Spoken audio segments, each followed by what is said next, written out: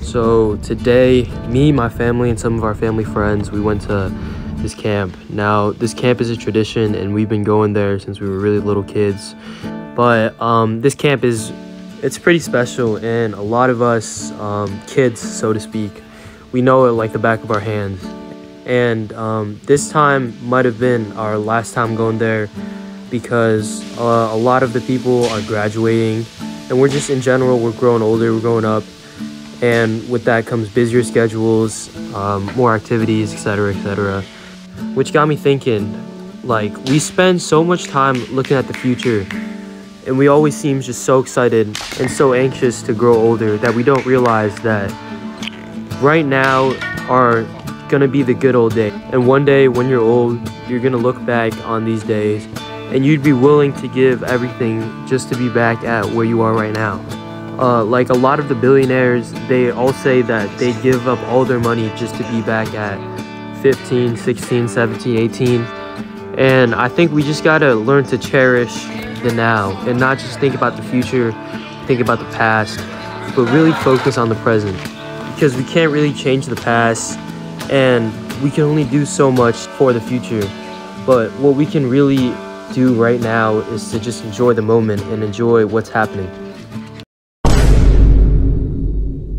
And even if things that are happening aren't really enjoyable, I think you just need to learn to find happiness in where you're at and happiness in the process of improving yourself.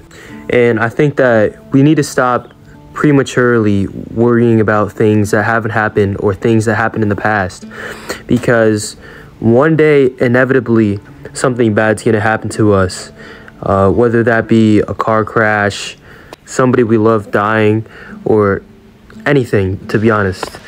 So one day we're 100% gonna have something to worry about in our lives that is actually worth worrying about. So why would you prematurely place that stress upon yourself and worry about that thing when it hasn't even happened yet? And I think this is so important because I see a lot of people's happiness get ruined and people's relationships failing just because they're just always stressed out or they're depressed. And I think this is just such a big problem because some people wait all week for the weekend, and some people wait all school year for the summer. Some people wait all day for the afternoon. And then once they get there, they realize that that worrying, that anxiety, it's still there. And I think this is the same long term because everybody in elementary school wants to be a middle schooler, and everybody in middle school wants to be a high schooler, and everybody in high school wants to be in college, and everyone in college wants to have a job.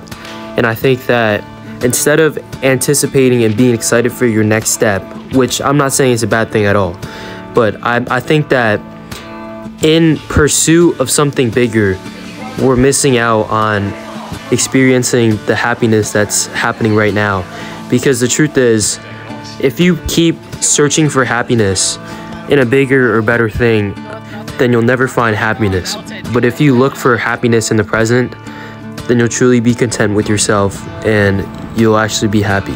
Thank you guys so much for watching. I'd really appreciate it if you could subscribe, as it helps me out a ton. And I'll see you in the next one.